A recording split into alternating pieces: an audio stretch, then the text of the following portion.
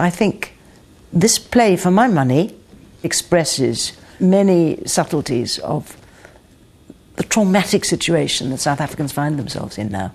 What I find really interesting is this idea you have about how the past, what was it, faded away?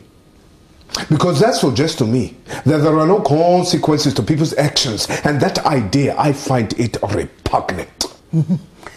Strong word, look smart. You say you have a clear conscience about the past. Few of us can say that. How easily you let yourself off the hook. At the basis of it all, of course, this eternal trauma of the black and white theme that besets the beloved country. Ah, madam, this is a strange country we live in.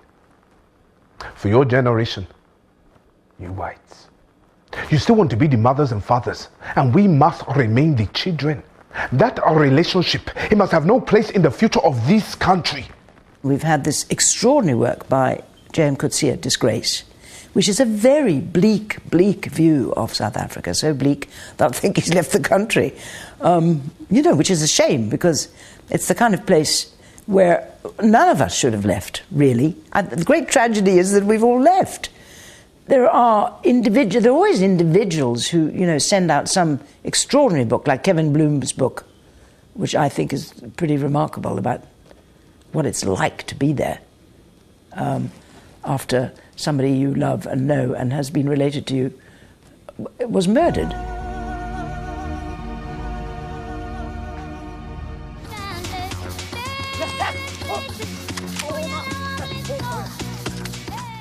Everybody knows somebody to whom something has happened. So I think it is a traumatized place. I think it is a dangerous place. I think there's a fantastic amount of amazing people there. It seems in its life that it's full of extremities.